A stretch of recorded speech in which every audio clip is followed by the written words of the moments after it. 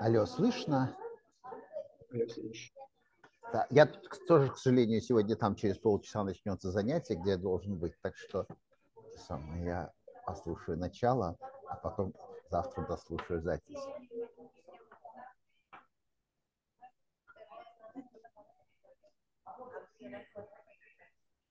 Добрый вечер. Добрый вечер.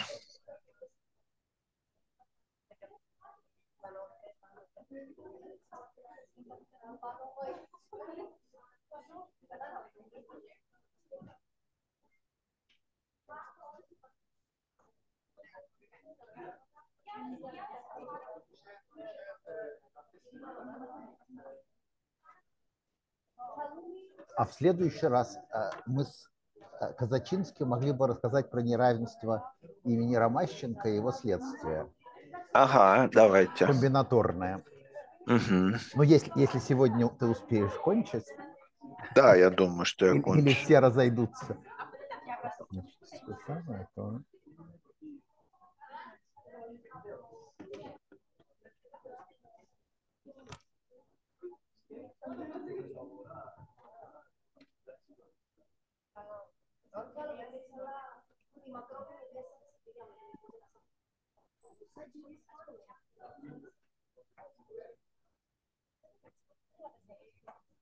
Ты там где находишься? У тебя какие-то посторонние разговоры? Я нахожусь в университете имени Саши Куликова на Кипре. И вот, собственно, должен им рассказывать про случайность через полчаса. Ну, как-то они тоже по понедельникам поставили, да? Нет, это я приехал на 1,5 недели, и это разные мероприятия в понедельник. Так что следующий понедельник я уже надеюсь быть обратно в Монпелье.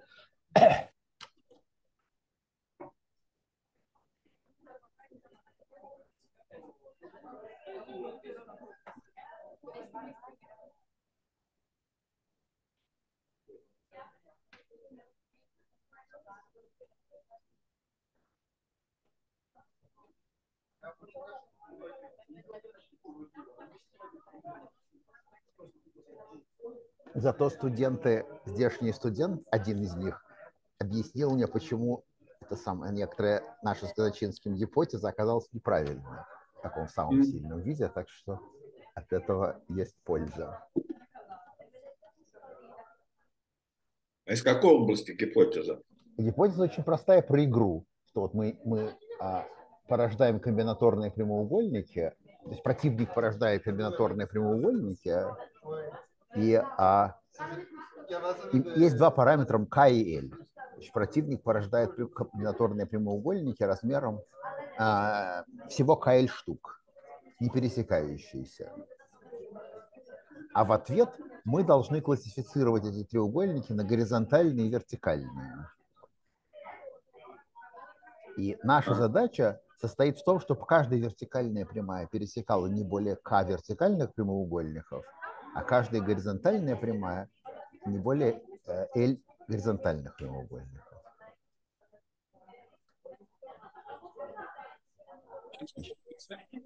Это возможно делать офлайн, то есть если все прямоугольники даны сразу, то несложно найти такую раскраску их горизонтальной и вертикальной. Но вот как мне объяснили, то самое, онлайн это невозможно. Но для колмогоровской сложности, утверждение про колмогоровскую сложность, неравенство Верещагина, не Верещагина, а Ромащенко, оно эквивалентно не этому, а тому, что там это самое число пересечений не больше k на некоторый полином. В общем, вот это я все могу объяснить в следующий раз. Но никакого комбинаторного доказательства неизвестно. Хотя, наверное, оно должно быть, ну, так сказать, странно было бы, если бы. Но нету этого самого Илона Ньюмана или Геолона, которые бы это разъяснили. Да, нету. Сейчас я надеюсь, что теперь эта ссылка правильная была. А я хожу всегда по одной и той же ссылке и Ну, даже ты уже туда. перестал смотреть на... Это правильно. Ну, я по ссылке из рассылки зашел, Да. так что, видимо, правильно.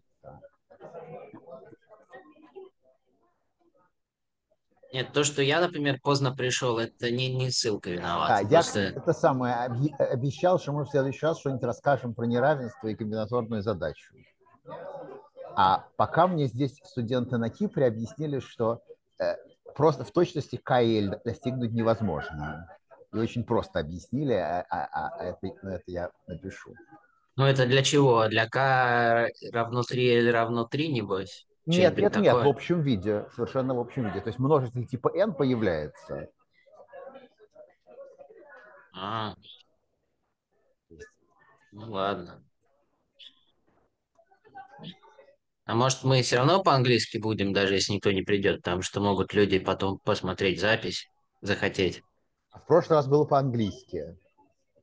Ну, давайте. Let's switch to English.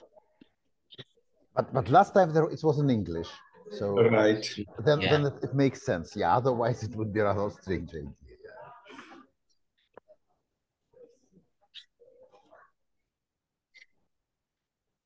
Okay, so I will now present the main theorem of Zakharov and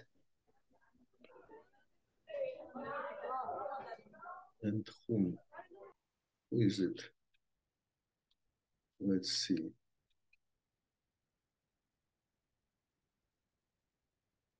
Shekhavtsov Zakhar. Who is here actually? So, but he didn't want to show to switch the camera, but he's here. Really? Yeah. So we can send our tributes to him. So he's probably listening. Let's hope. Yes, I am listening. Okay, so Shekhavtsov Zakharov in a clean form, so to say. Clean form.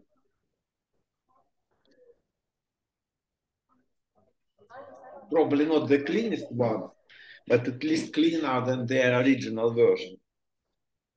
So in this form, there is they claim some reduction from infinite to finite set.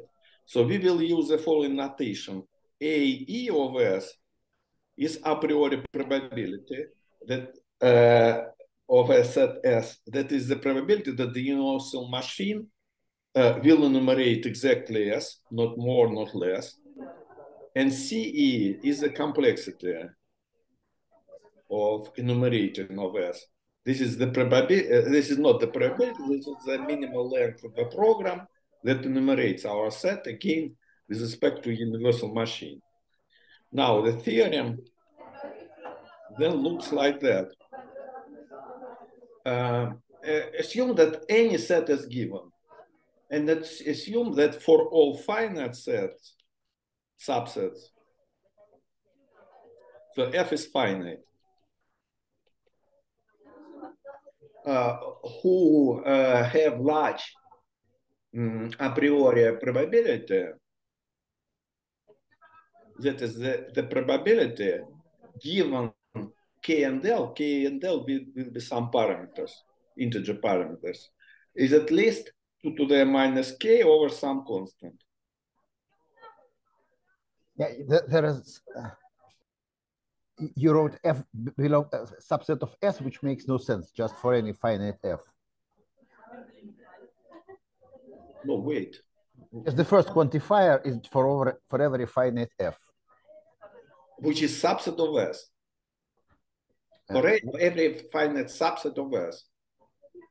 That's what I mean. Okay. Yeah. Mm-hmm. We have that complexity of enumeration of that set is small, less than L. So we have two parameters. The first parameter 2 to the minus K is a lower bound for a priori complexity of enumeration. The second one is the upper bound for the complexity of that set. So that means that there is a gap between enumeration, between a priori complexity and a priori probability and complexity. Then more or less the same gap holds also for S. That is, if a priori probability of S is large, is at least 2 to the minus k, then its complexity is at most L.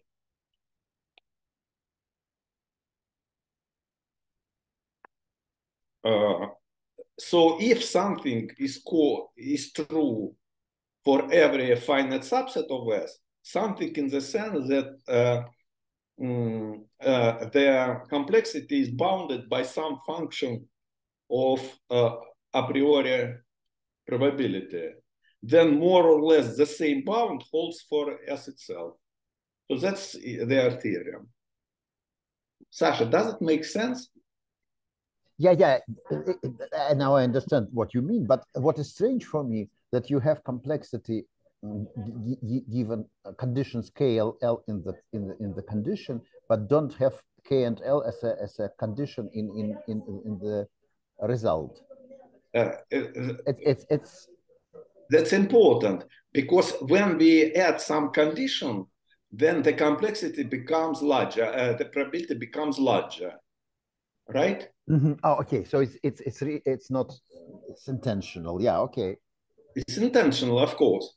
So for finite sets, we need a little bit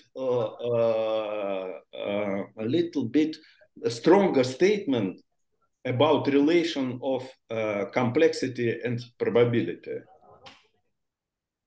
But it's only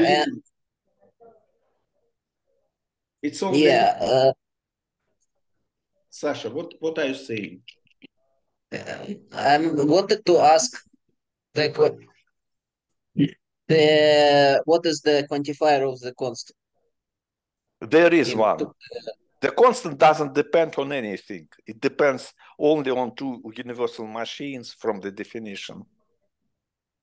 No, I mean the statement that there exists such constant. There exists, yes, there is a constant. Such constant that for every f and every s and every k and every l, if this tra-ta-ta, then tra-ta-ta. I understood it like this, at least. Right, exactly. There is a constant C with the following property. Exactly. You can just add the quantifiers for k, l, s, and and for all k, l, and k and l and s. Right. And s. Right. For all for all k, l, and s. Yeah. It comes here, this quantifier. Yeah. And then the quantifier for all f is in the condition. So it's in condition. That's important. Essentially, so we have actually two conditions. Some condition about finite sets, and also the condition, this condition. This is the one condition. This is the second condition. We have two conditions and one consequences of these conditions. This is a consequence. So actually, we will prove this implication in the following form. We will assume that probability is large, and then we will prove that either the complexity is small or the second condition is false.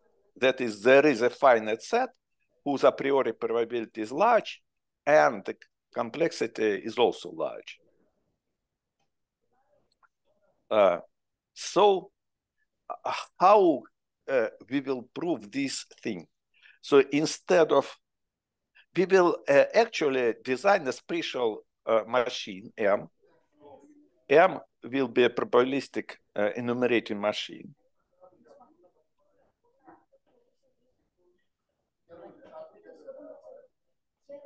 With inputs K and L, with the following property. Instead of this assumption that a priori probability is large, we will use that the probability with respect to M is large. So we will use this.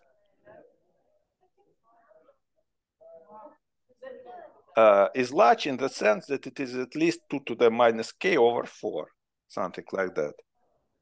So this will be actually our assumption instead of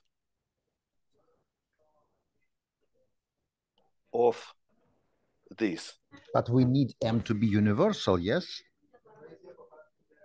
No, we don't need, because this makes it even stronger. Yeah. It's a double condition. Yeah. So actually, our task is just to construct such a machine, given nothing, given a universal machine enumerating a priori probability, and also given another universal machine, which for complexity. And I already explained that here it is very instructive to use cats and dogs metaphor. So we will consider the graph consisting of all finite subsets of naturals, like that, and where the edges are inclusion. If you draw something, we don't see it. Sorry, I'm drawing. This is 1, 2 subset, this is 2, 3, and so on. This is a directed graph.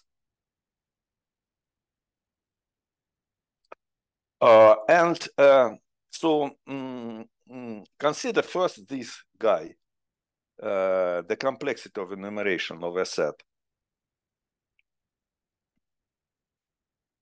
of sets.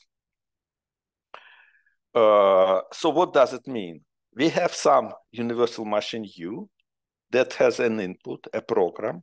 We will consider only to prove, when we prove the theorem, inputs of a length at most L. L is our parameter. And such a machine enumerates such a set given any P. And we will call such P's just cats. So P is a cat.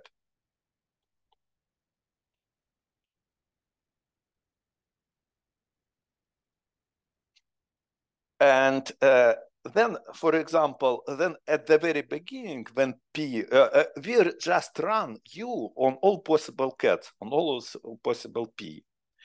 And at the very beginning, all the cats enumerate nothing, the empty set. So in the beginning, all the cat sits in the root.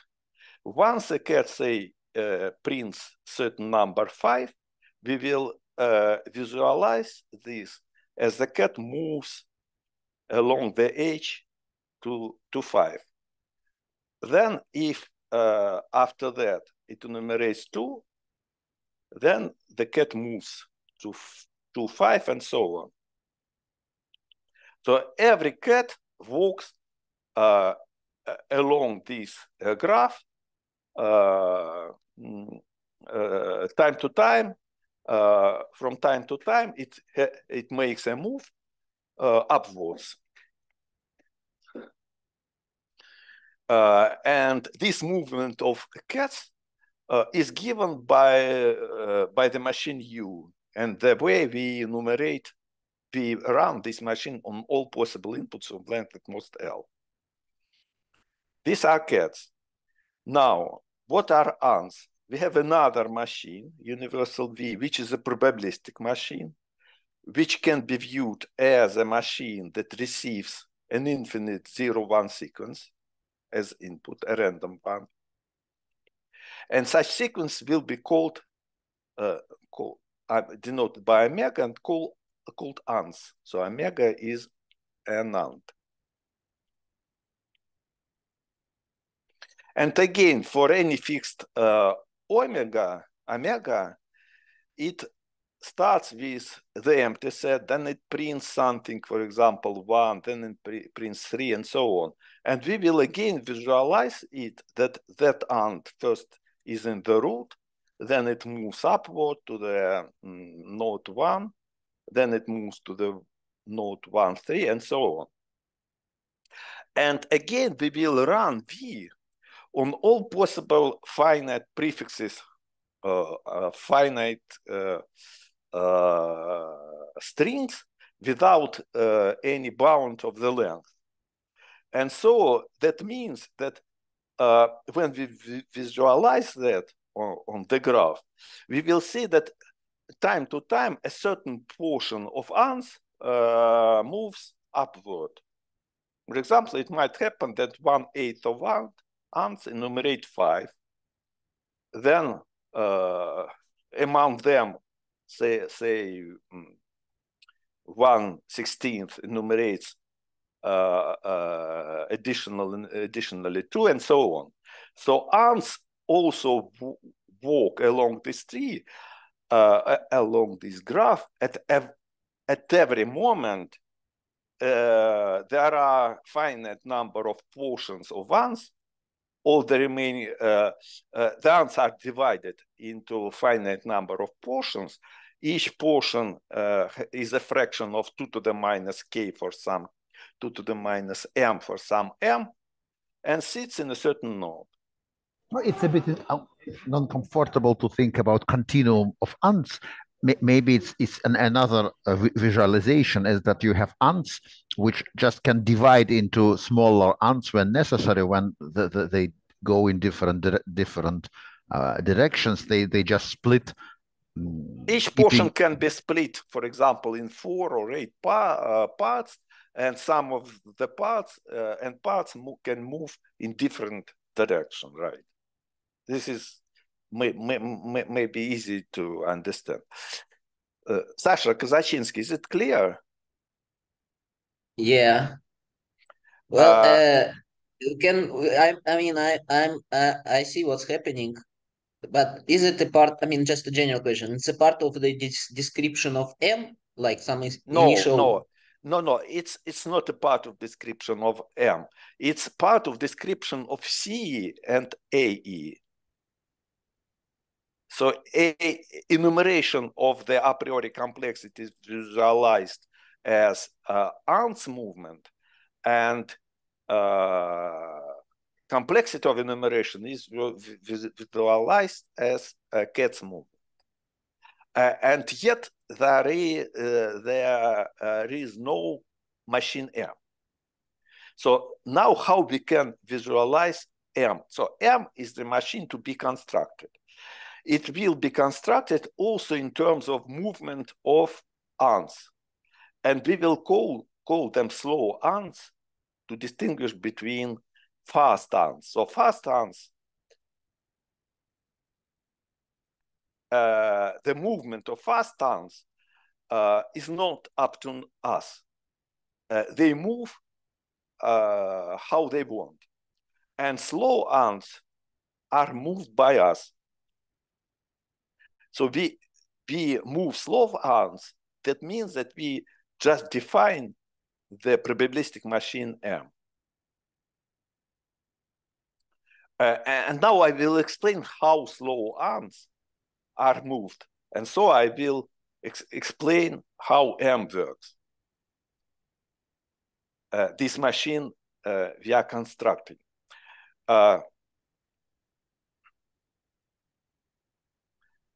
First of all, we will make one-to-one correspondence between slow ants and fast ants. So every slow ant is an infinite sequence of 0 and 1s, and every fast ant is also an infinite sequence.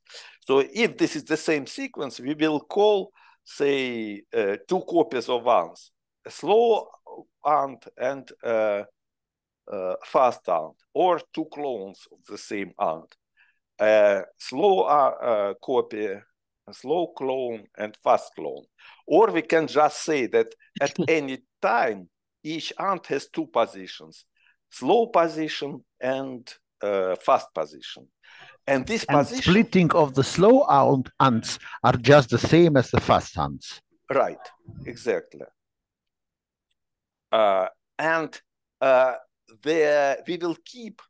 We will move slow ants so that at any time of the movement, every slow ant is below the corresponding fast ants. So if this, say, is a slow ant, and this is a fast ant, then always the fast ant is above the slow ant. They may be in the same position, but this position is the red position, the slow position is always under the green position. And now I will explain more exactly how they move. And the rule is the following one.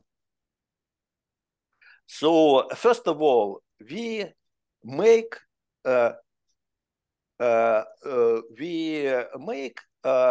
movements of cats and fast ants.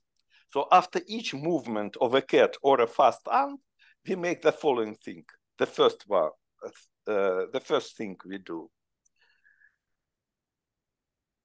If and also every slow ant may be in two conditions, in two states.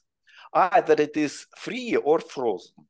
So let's write it, free or frozen. At the beginning, all they are free.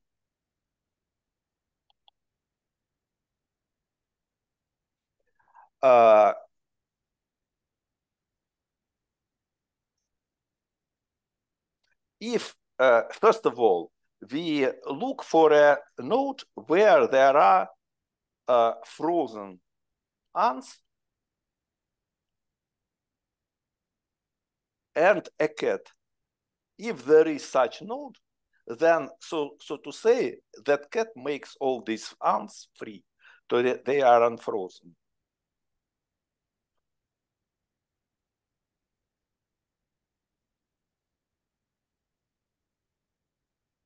This is the first thing we do. And this is done for every node. At any time of our simulation, there are finite number of nodes where the ant can sit and also cat can sit.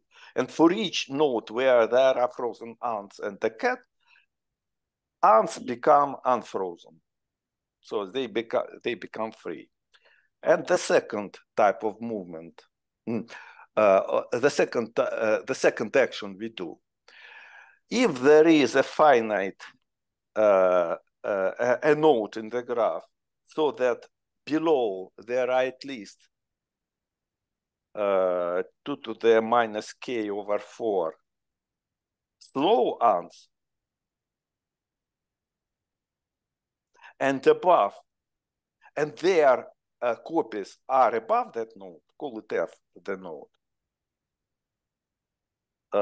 And these are fast, the corresponding fast ants.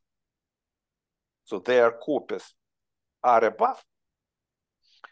Then all these slow ants move to that node. Slow ants gather in F. And become frozen. And in the first, and this is done in a greedy way. For each node, we just look for any such node, do that gather thing, and then we see if there is another node with the same property. And those slow ants should be free, I forgot to say. Slow free ants. And I also forgot to say that in the first action, I mean, in the first item, when some ants become unfrozen, they catch up with their fast clones. So they are unfrozen, and so to say, they scatter. Scattering means that each ant of those slow, so we have here some portion of frozen ants, and then all they move upwards to catch up with their green positions.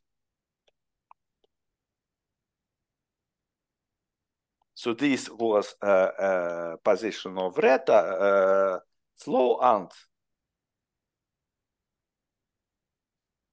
So this is the first type of movement. So when slow ants become unfrozen by a cat, so they become free, then they immediately catch up with their fast clones. And the second one, they gather. So they were here below F, and they move to F and become frozen. So this is the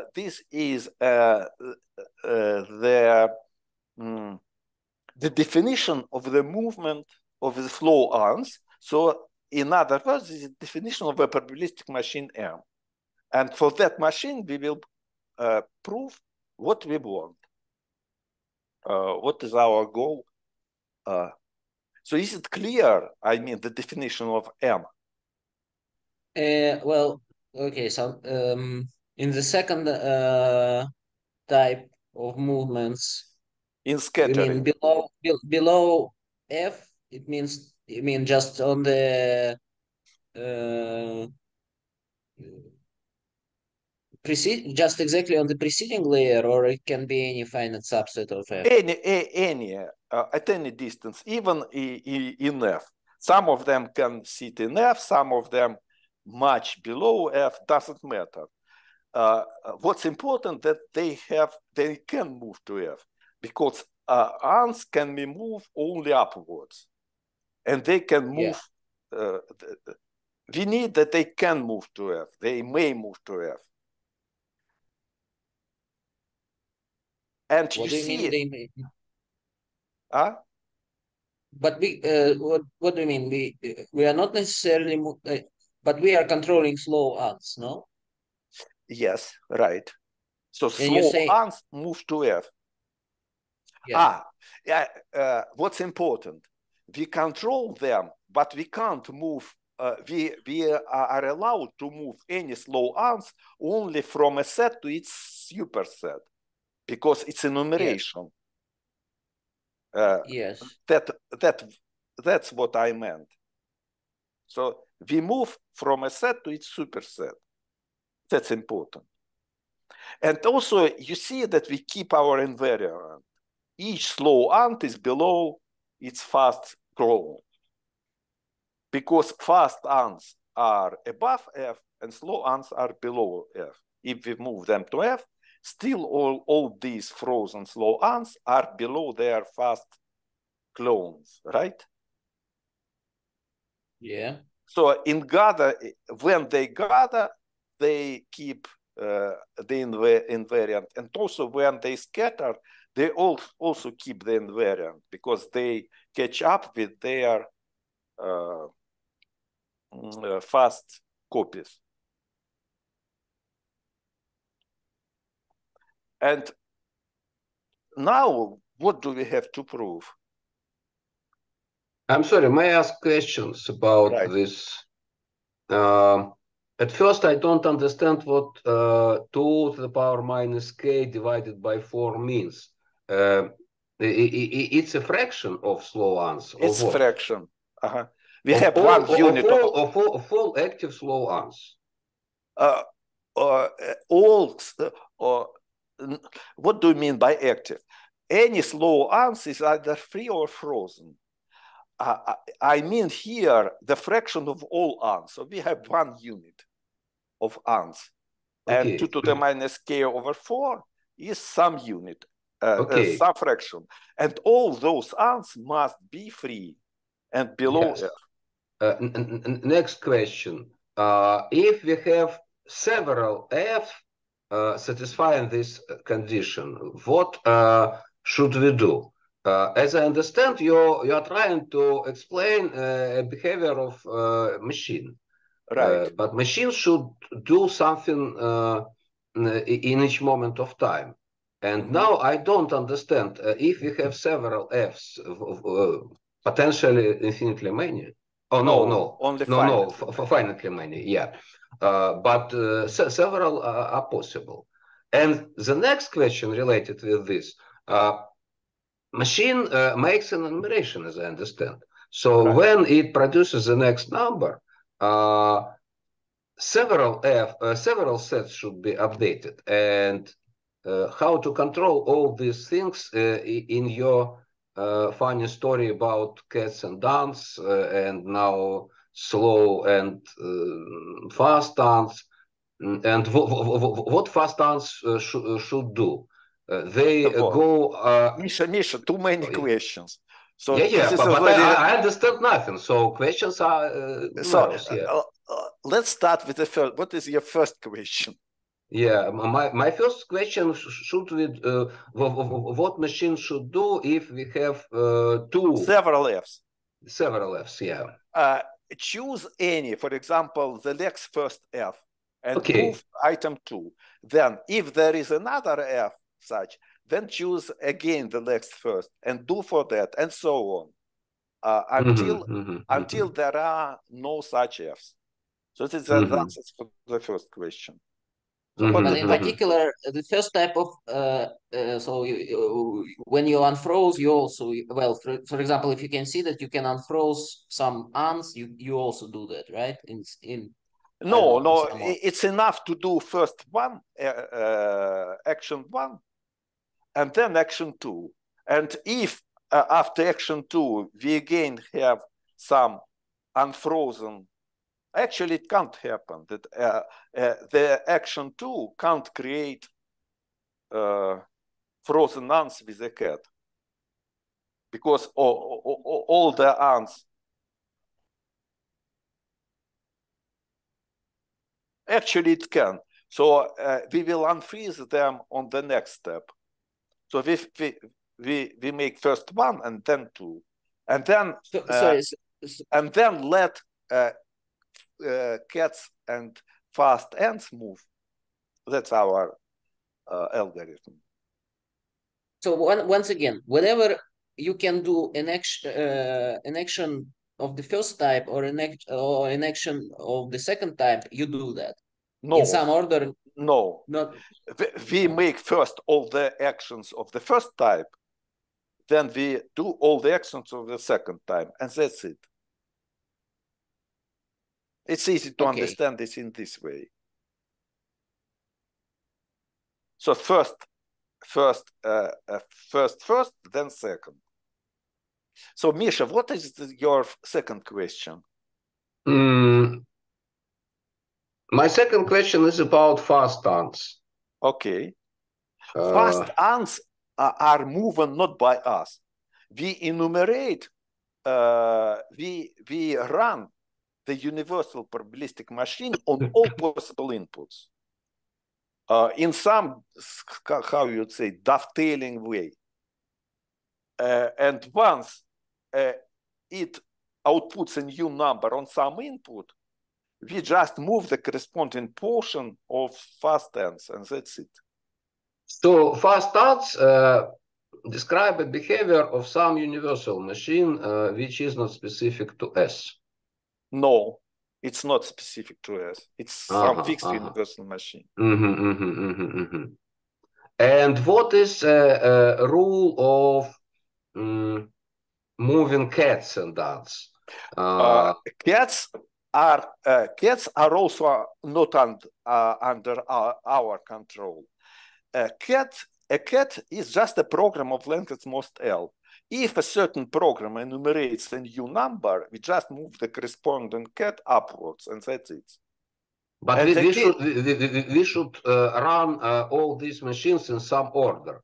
So not machines. Machine is fixed. This is U. We run U on P's in some order. You are right. And we do it in a dovetailing style. That means for any T, for any P, at some time we need to make T steps of U on P. And the order doesn't matter. In some order, whatever you like. Mm-hmm. Mm-hmm. So the order is insignificant, and actually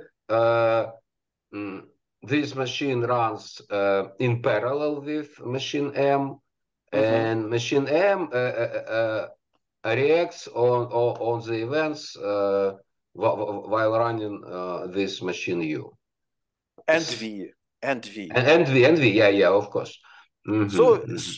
So we more or less we do the following thing. So run U and V, make a new step of either U and V, then make one, and then make two, and this is a cycle, a loop, an infinite loop. 0, 1, 2, 0, 1, 2, and so on. So this is called scatter and free, and this will call this shift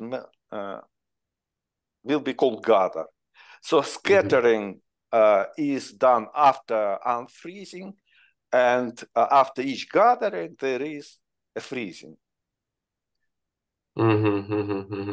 Okay. So now what we want to prove in these terms? In these terms we have to prove the following thing. So assume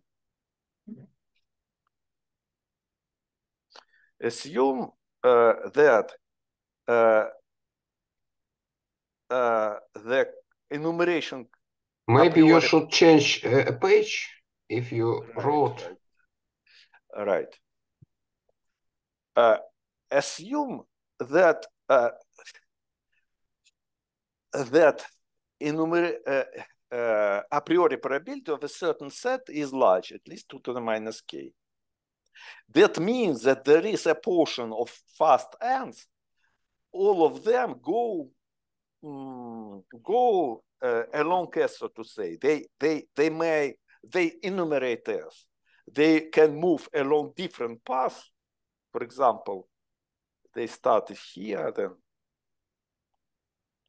But in the limit, they enumerate the same set S. They can move. One of them can move this way, another one can move this way, and so on. But in the limit, all these 2 to the minus k fraction of ones, of fast ones, enumerate 2 to the minus k fast ones, enumerate S.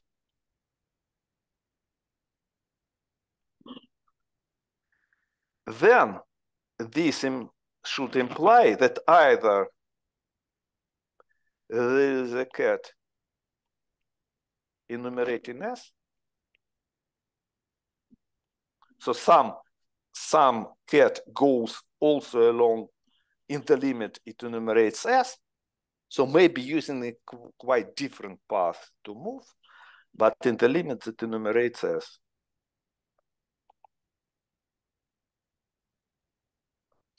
Or there is a finite subset of S with the following property that the probability that the probability with respect to our machine of enumerating. So actually, our machine has K and L as inputs, because to make all these movements, we need to know both K and L. So we have to use the conditional probability. So the enumerative the probability of enumeration of F given K and L is at most 2 to the minus K over 4, which means that 2 to the minus K minus 2 slow ants sit Each F and stop there forever, right? And stay there forever. Yeah, they are in F forever, sit in F. They at some time they move to F and sit there forever. Mm-hmm. And simultaneously, there is no cat in F. So that means that the complexity of F is less larger than L. So no cat in F. I mean, in the limit. Each cat either doesn't reach F or it reaches F and then goes further.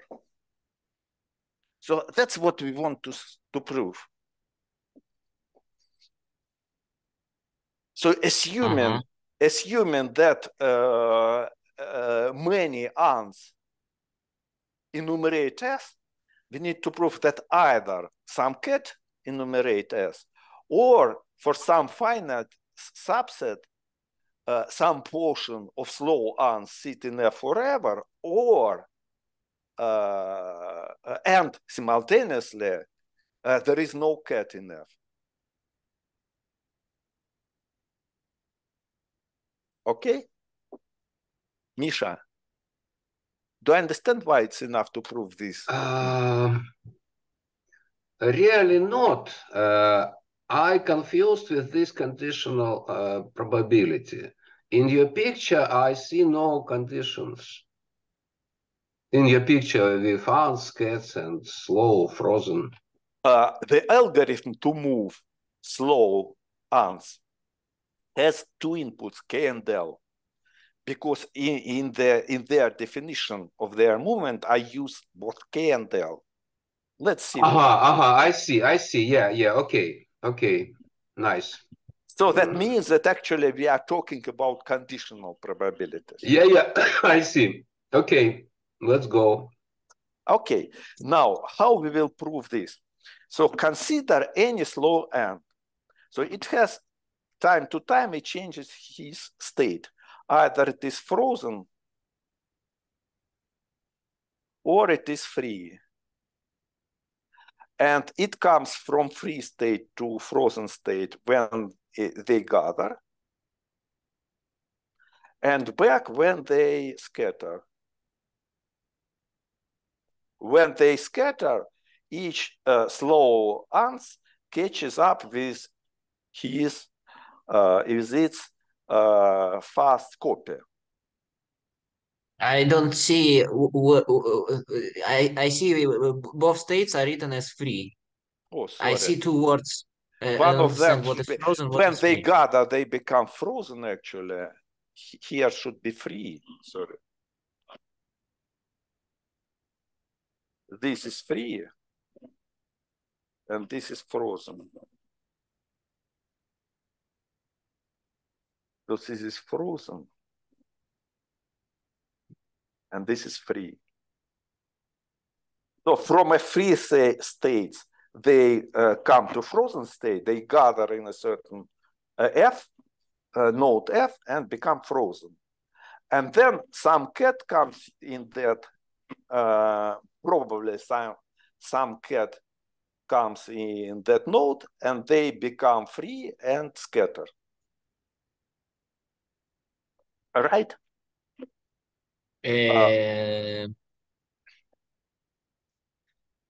Just so when there is a cat and there are frozen, but there has to be 2 to the minus K over 4 of them, right? In some wait, or I'm confused. That's when they gather, right? When they become frozen, then there is always a portion of 2 to the minus K over 4 of them. So they freeze in large blobs, so to say. sorry. So if we have three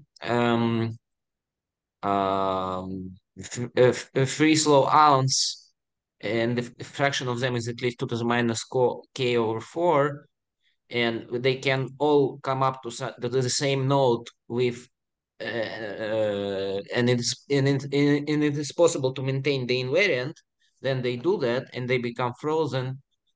But if a cat comes there, then these 2 to the minus k over 4 frozen ants go possibly to different nodes, but to each of them to their matching fast ant.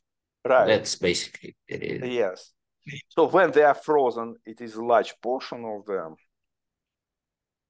And this large portion becomes free. And each of them goes to its fast copy. And then if we take any particular ant, I mean slow ant, then they go in this cycle. And there are actually three possibilities, obviously. Either it makes infinite number of cycles,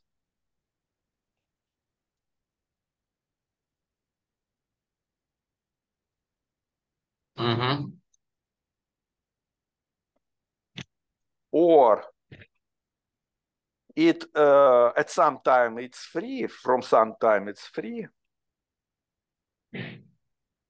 So it stays in free states forever. So free forever. Or frozen forever. In the limit. In the limit. So yeah, starting from some time, it becomes frozen, or starting from some time, it becomes free, or it makes infinite number of these cycles.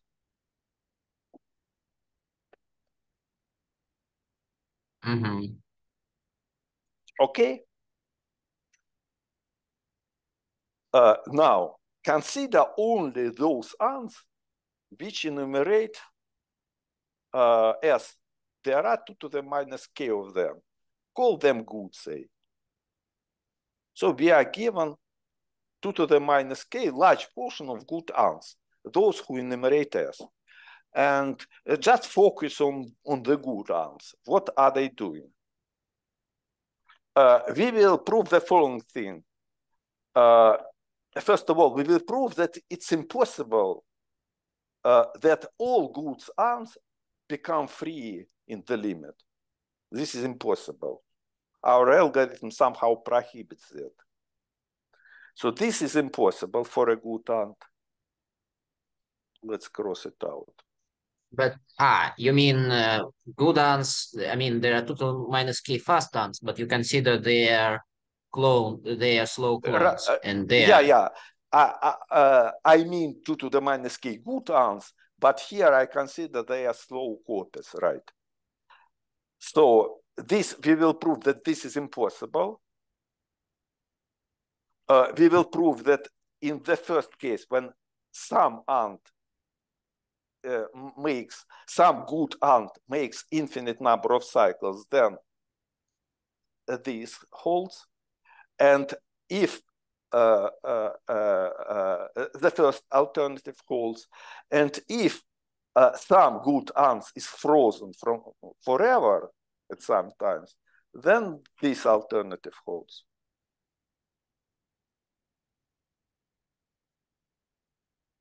So sorry, and once again, no good slow ant can be free in the limit, right?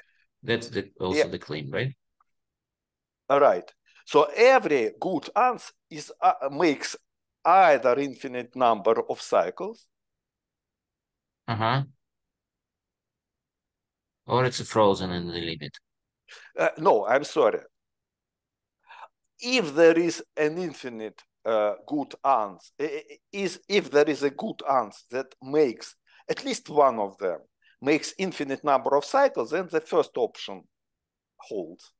If there is at least one good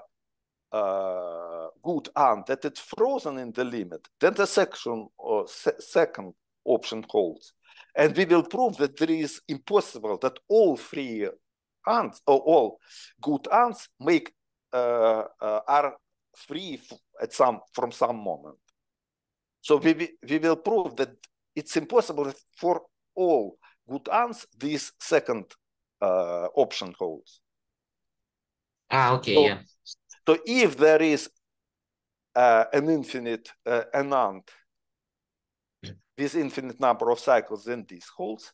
If there is an ant which is frozen from some time, then this option holds. And it is impossible that all good ants are free from some time. So, Misha, is it clear, the plan? Yes, to some degree, understanding. Okay, let's try excuse me, once again, which ants are good? Those who enumerate as. Okay, thanks. So let's prove first this implication, this one. Assume that some ant, a good ant, has infinite number of cycles. Like that. So it makes a gathering shift and a scattering shift and so on, infinite number of times. So when it comes from frozen to free state, then there is a cat here. And some cat must free that ant infinitely number of times, right? That slow ant. Yes. So that cat should enumerate as because our ant infinite number of time catches with its fast copy, and its fast copy enumerates as. So in the tree it will look like that. So our slow ant goes to its position of its green copy, then again it moves to position of its green copy, and so on. And this is done infinitely number of times. So here, then here, and so on. And each time it makes such a move, there is a cat which unfreezes him, makes it free. And so some cat must have the same movement.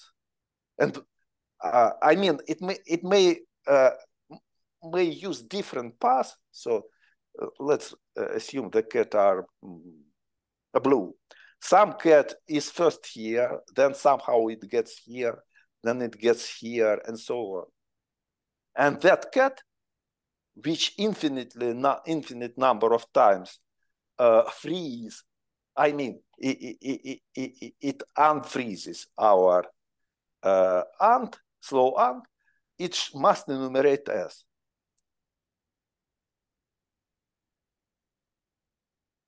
Misha, that's one. Yes, yes, this is clear. Oh, this is clear, okay. Now let's prove this direction. So if there is an ant which is frozen forever, so it is frozen forever, it means that it sits in some node F, started from some moment. And of course, it is not alone. We freeze only a portion of ants. So there is a portion of 2 to the minus k over 4 ants that are here frozen forever. Okay, and that means that those slow ants sit here forever and they are not unfrozen. So there is no cat that comes here. So we have that for this finite set, the enumeration complexity is larger than L, and the probability with respect to our machine is at least 2 to the minus k over 4.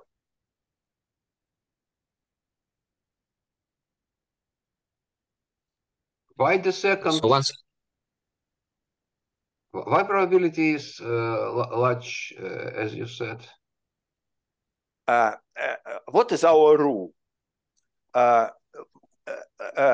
Consider the time when this ant was frozen. At that time, we have gathered here large portion of slow ants, and we freeze all of them. Ah, yeah. I see. To freeze of them, we need a cat who comes here from the below. Yeah. I see. And no cat comes here because we know that they are frozen forever. They are frozen forever.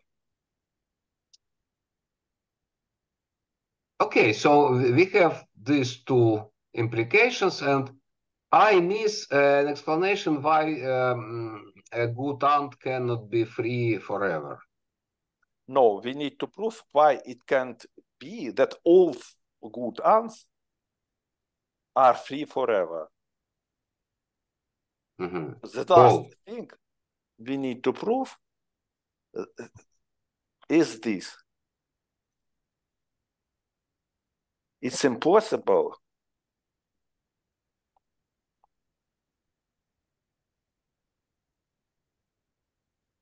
that all good ants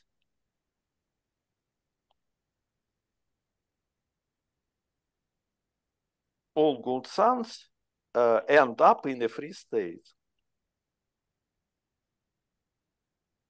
In the free state. Yeah. that's when they are waiting to gather, but are not able to do that. So well, we'll never find the possibility to gather. First of all, if they ends in a free state, then it is there in that node when it is now forever, because we move an ant only when they gather and become frozen. So each ant reaches its final position at some time, each good ant.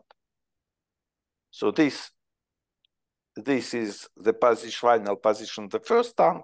It ends up here in a free state, another one here, and so on. First, I claim that call Sn the first n elements of S.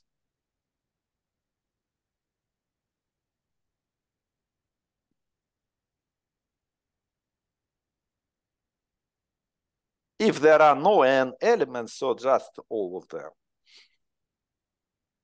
I claim that 1/2 of good ants, there is n, such that at least half, more than half of good ants are below Sn. So this is Sn, our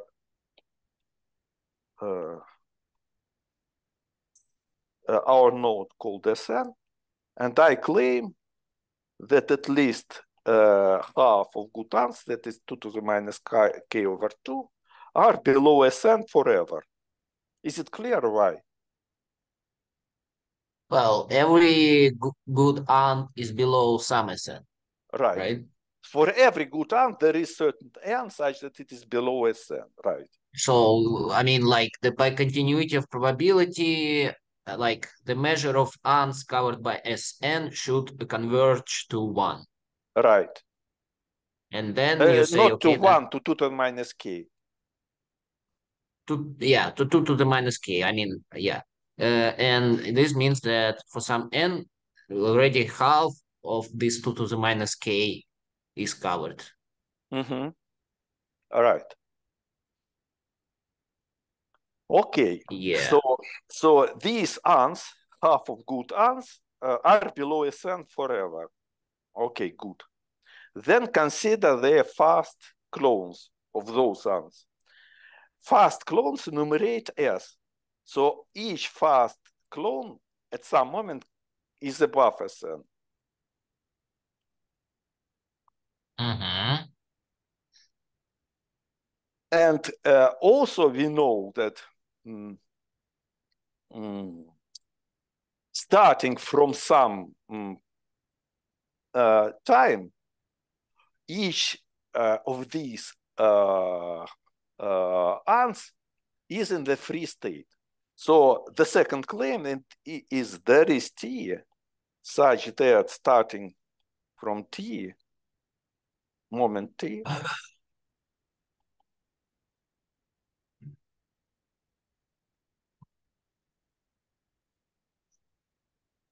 there is at least 2 to the minus k over 4, half of these ants, which are above Sn, fast ants, fast, good. Let's call these ants which are in the limit below Sn very good ants. Call them very good ants.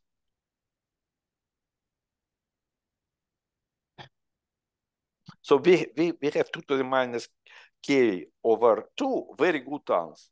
And I claim that there is a T starting that from moment T at least half of good, very good fast ants. First of all, they are above Sn.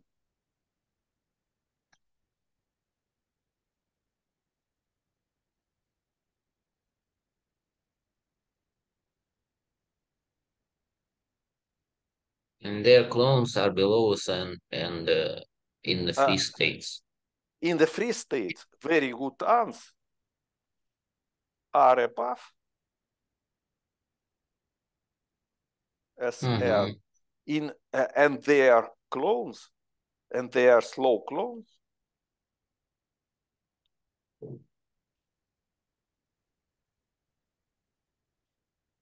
are free. And that's again by continuity, because for every good, very good ant, there is some moment T when its fast copy is already above Sn because it enumerates S. So it's starting from some moments, it's above Sn. And also we know that it is in a free state starting from some moment. So for each moment, there is, for each very good ant, there is some T. And when T increases, these sets of very good ants cover all very good ants. So by continuity of measure, there is certain T where half of very good ants, this T is common for those very good ants, right? Misha?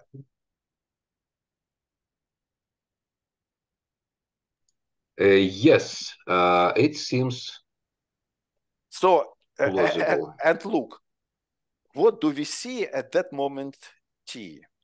We see a portion of 2 to the minus k over 4 ants, such that their fast copy is above Sn, slow copy is below Sn, and there are many of them.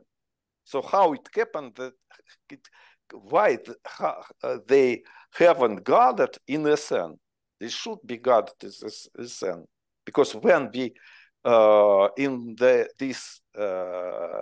when we consider this as F our Sn, we will see that it qualifies for gathering there all these 2 to the minus k over 4 ants, right?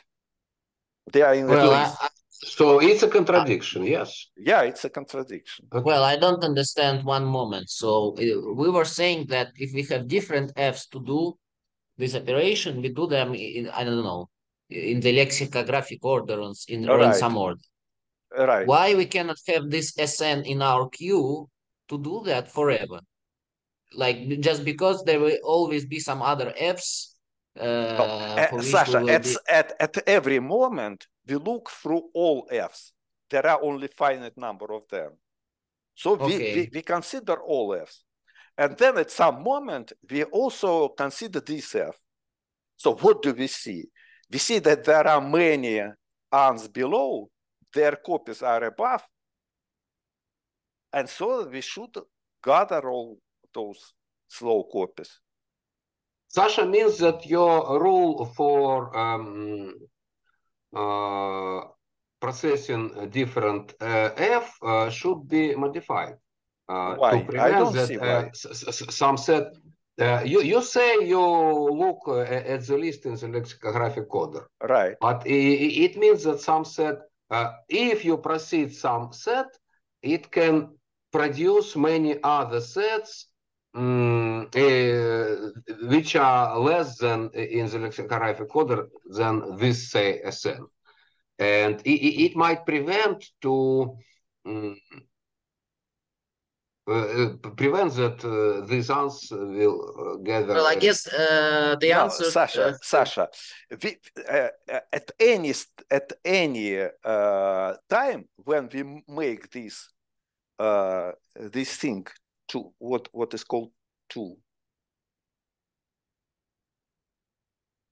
Where is our two? This one. We look through all the Fs in some order, doesn't mean in which one. So our F, call it F1, F2, and so on. Assume that our F is F9. Then we have some movement for F1, F2, and so on. Finally, we come to F9 and we see that it qualifies for gathering. So we must gather in F5, in F9. But all previous Fs are also ready for gathering. Okay, so we make the gathering, for example, for this, and so on. Then we see F9. And after this gathering, it is possible that some new sets will be inserted in the list. I understand, but then we put them into to-do list after F9.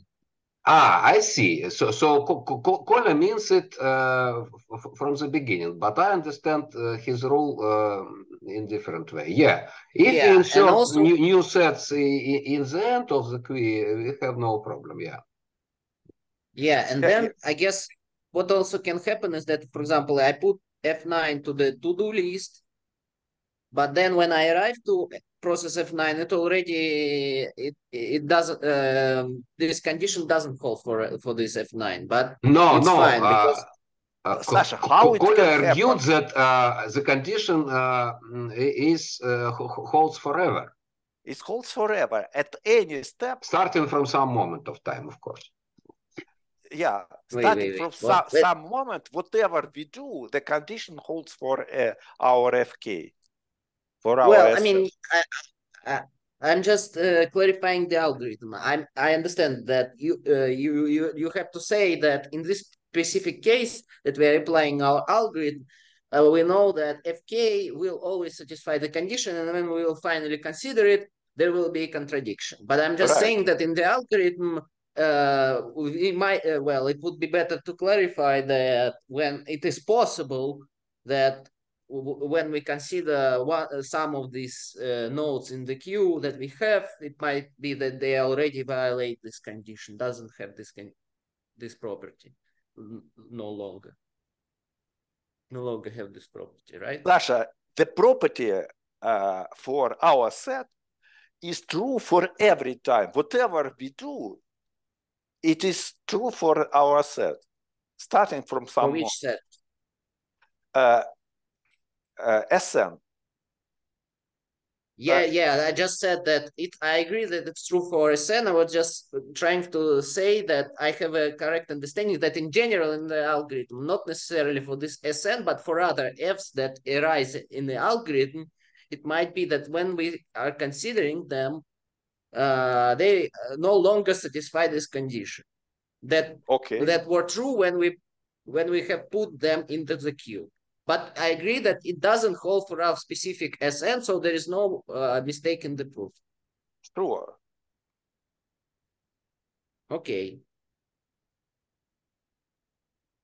But I don't now understand and don't remember when we use and for what's the role of the first type of the when we how it's called, scatter the ants or wait, not gather, right? Scatter. They are first free, then they gather, and then they scatter. Scattering is important in the first implication. After each scattering, each slow guy catches up with its fast version. So this is scattering. To put some cat into if not, then the cat that unfreezes it could not enumerate S, because this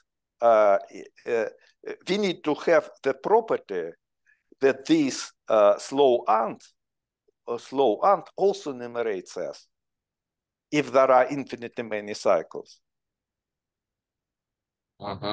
If there are infinitely many cycles, then slow ant for that ant, then that slow ant enumerates the same set as its fast copy. And this, to this end, we need to scatter.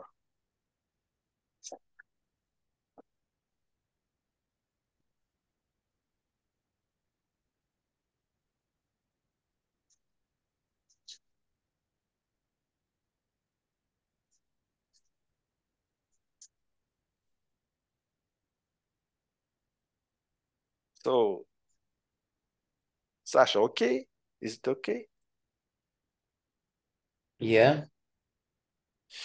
And so I think the proof is clear. Yeah. Okay. Then I can explain now the second thing. So, so that means that if we have for finite set some bound that if enumerating a priori probability is at least 2 to the minus k, then complexity of enumeration is at most 2k, say, plus order log k, then we have, this implies the same implication for infinite sets.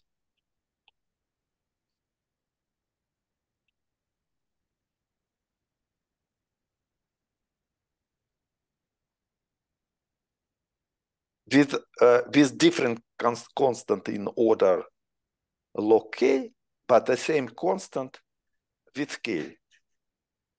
All right? This is Zakharov-Shekhovtsov. There has to be S on the right, I guess. Yeah. In the second line, S, yeah. And so now I can explain why we have 2 here. So actually they proved this implication. They just have to prove this. They have proved this. And I realized that actually they have this implication. So let's prove this. Why for finite set we have 2, constant 2. This will be theorem now to prove this one.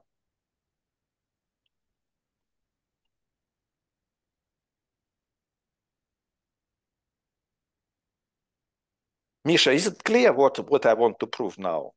The first theorem here, right? I want to prove theorem 1. Okay, I see. So proof of theorem 1. Let's move to next slide.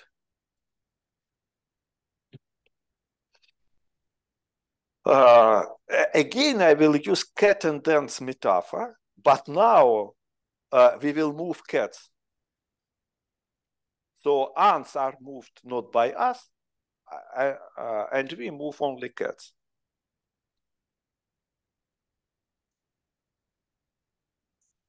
How they are moved? So we will have about 2 to the 2k cats. And they are, each cat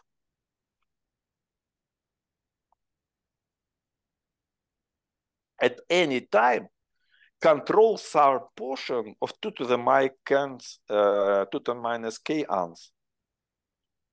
Controls, so to say. I'll call it epsilon.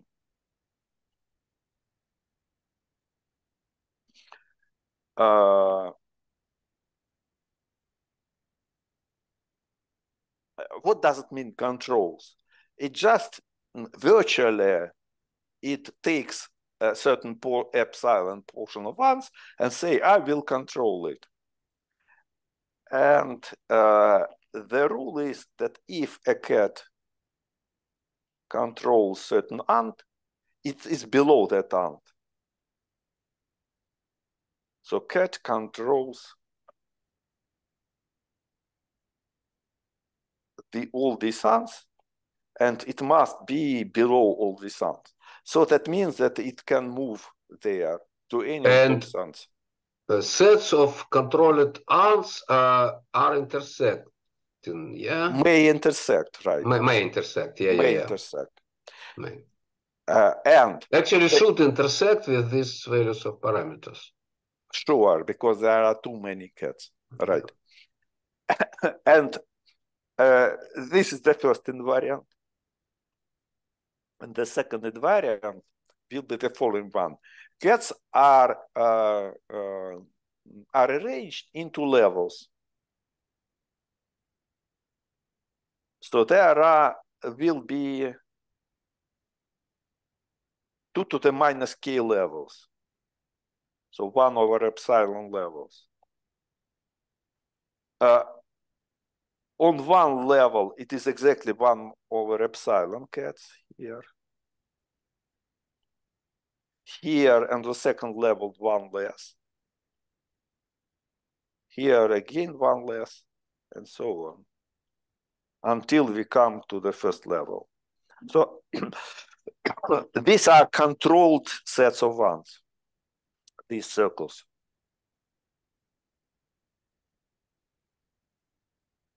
So each cat is represented by a circle. More precisely, the ants it controls are represented by a circle. But circles should intersect in this case. They intersect, of course. But we will keep that on the same level. So these are disjoint, and so on. On the same level, they are disjoint. On different level, they can intersect.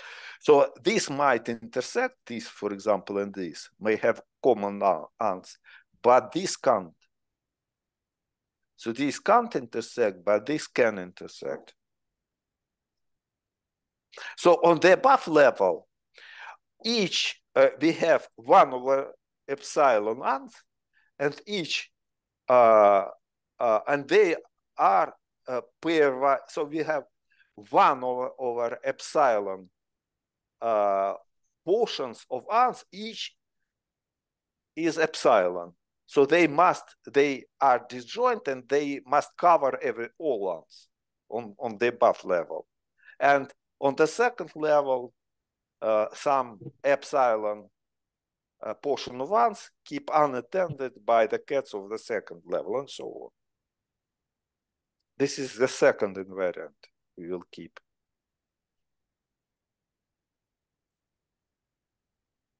Misha, is it clear? Both invariants. Why you can achieve the second invariant? You take controlled sets such that on the first level, such that they cover at least 1/2. Yes. But wait, why 1/2? There is no 1/2 here. 1/2 is on the picture. No, it's 1 over epsilon. So 1 of epsilon. Yeah, I see. There are 1 of epsilon.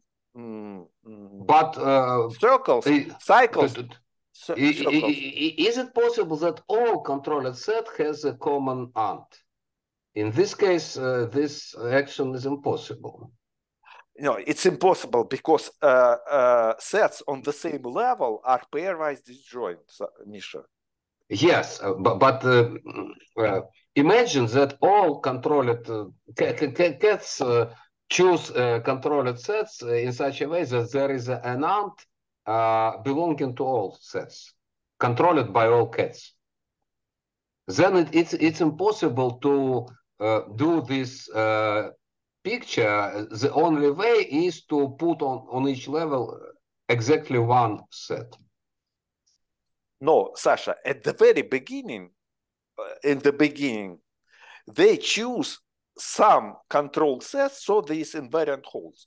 And it's possible. So they take all the ants. So they so this will be divided into portions of epsilon. It is an a priori choice of controlled sets such that it is possible to make this level picture.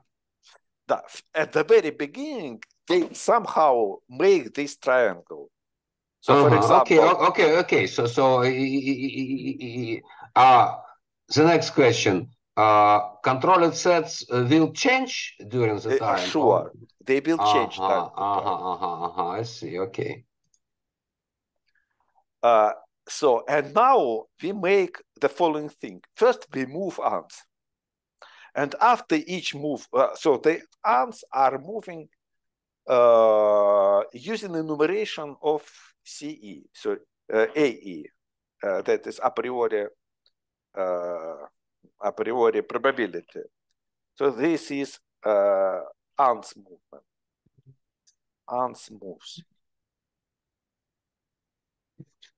So we move ants. So the ants are moved. And then after each move of ants, cats are moved. Cats move. And here is the rule to move cats. After each ants move, we consider what it is there a node F, a finite node in the tree, where sit epsilon ants.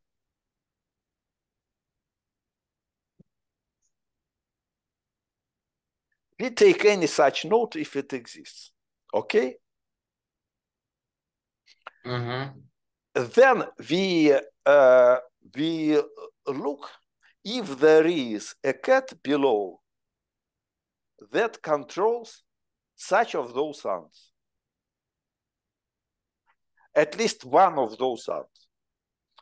Our invariant ensures that there is such cat, because on the highest level, cats control all the ants, right? Yes. And then we take the lowest cat, I mean in our triangle, that controls at least one of those ants, whose controlled set intersects those epsilon ants. So we take the lowest cat, for example, this cat, and this cat will move there. So this cat moves there. This is our rule. And then we will change control sets.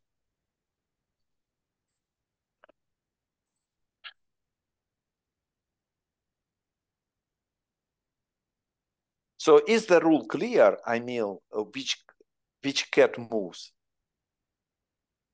Yes. And now, what do we do? This cat takes all those epsilon 1s under its control. It moves here and takes all those cats under its control. And then, what do we know?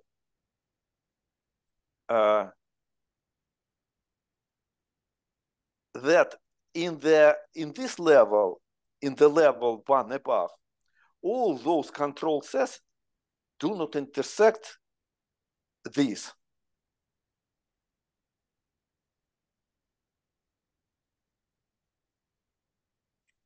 And we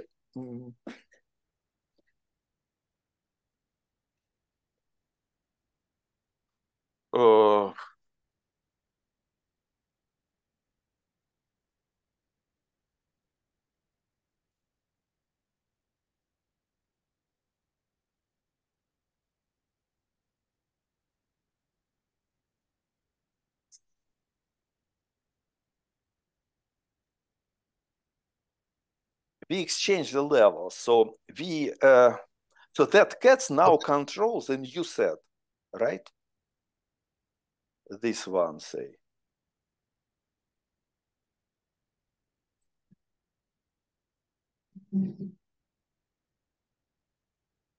And they something is. It is unclear. You are going to control all these ants in the set F by one cat. Is it a goal? Yes, all epsilon ants are controlled and by you this should new choose. Yeah, and you should choose. You are going to keep the invariant, and you should choose some cat sitting below all these ants, and you argue that there is some cat, and cat is moved to F, and then you are going to change controlled sets, but I don't understand. I haven't yet done this. First of all, we keep our invariant number 1 because this cat sits in the I see. Yeah. And now we will rearrange the levels using the point that this green set doesn't intersect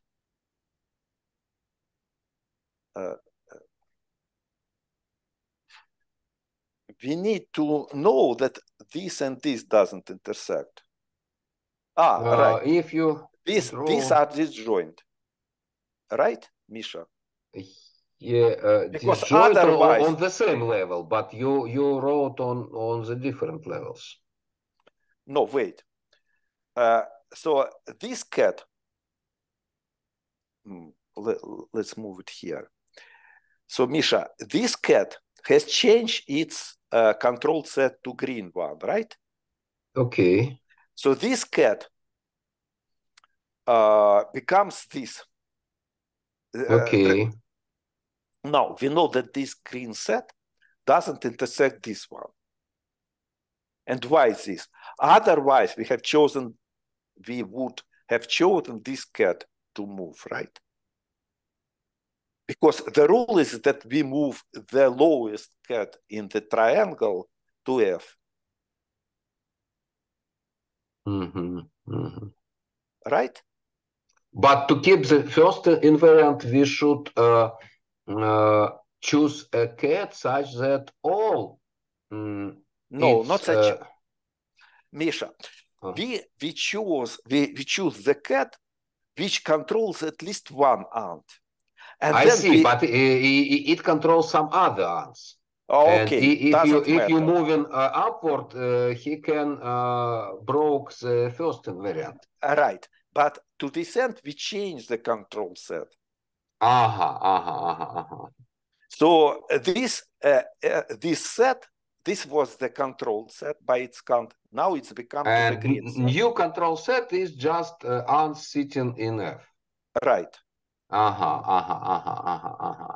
Then we know that this green set is disjoint with this one. Yes, exactly. Yeah, agree. And then we just exchange the levels. This will become the second level, and this will become the first level. So in general, we make the exchange of levels for all the cats of this level, except that one. We exchange it to one cat from the previous level. And so we keep our invariant. That the cats of the same level controls pairwise disjoint sets of ants.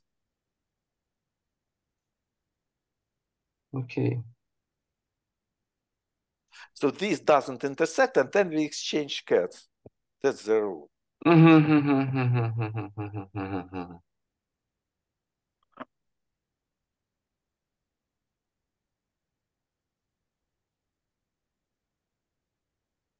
So whatever number of cats we have here, for example, they are exchanged their position.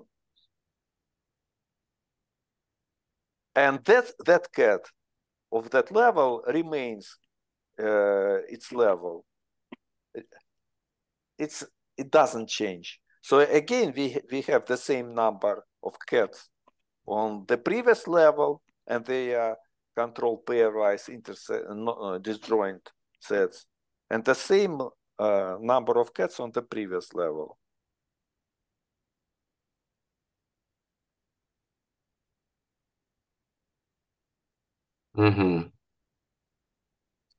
And this is not it, unfortunately, because we, after this move, these epsilon ends are under control of a cat.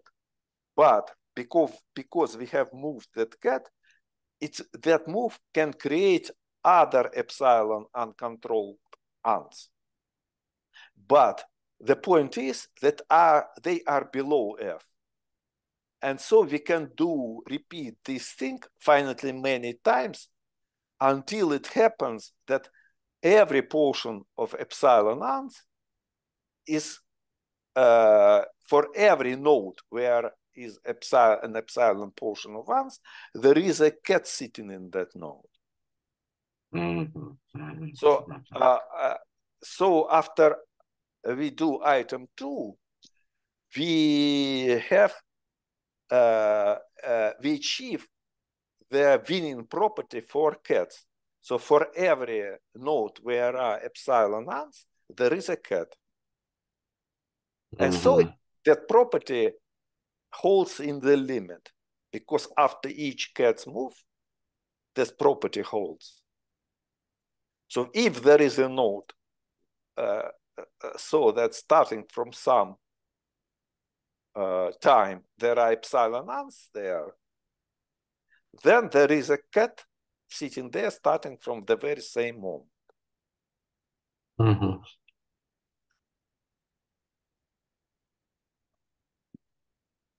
This is how the constant 2 is proven.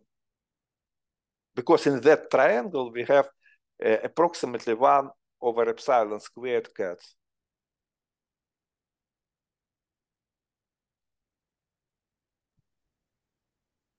Okay. And it is unclear how to use a linear number of... No, it's unclear. So now the problem is to improve the constant 2 for finite sets, to reduce it to 1.5, say. Yeah, I see.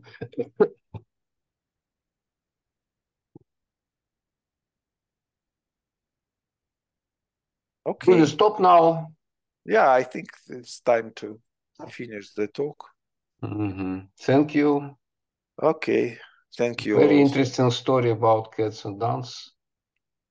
The names are rather arbitrary, but nevertheless. Okay. Okay. Bye to everybody. Bye. Thank you. Thank you.